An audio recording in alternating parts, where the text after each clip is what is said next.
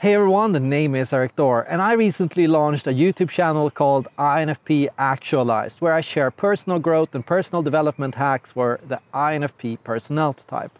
Now I'm setting my sights to other personality types, and the secret is I've already made the videos. I've already made videos for my ENFP and ENTP YouTube channel, and they are both ready to go public. But before I do, I'm gonna raise a challenge.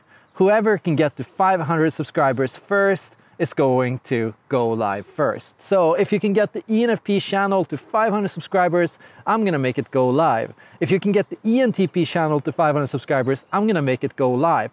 Which personality type is the best? The ENFP or the ENTP personality type? Who is going to get their channel first? The truth is, I'm moving in a completely new direction towards more applied and practical personal growth advice for all the 16 personalities based on your unique development and cognitive functions. To me, personality is a spectrum, and to me, you can learn to develop the skills of any personality type. While most YouTubers are content to just describe the personality types and tell you what the ENTP personality type might look like from a stereotypical point of view, using the most common traits and experiences, I'm going one step further.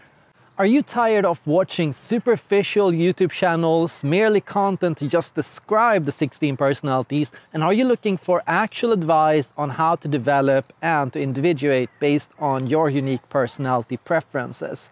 Are you looking for a channel that explores and talks about real psychological challenges and real problems in life, in relationships and at work?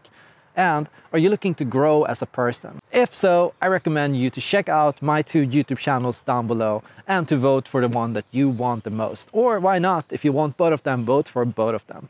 Thank you so much for tuning in, and see you all on my next YouTube channel.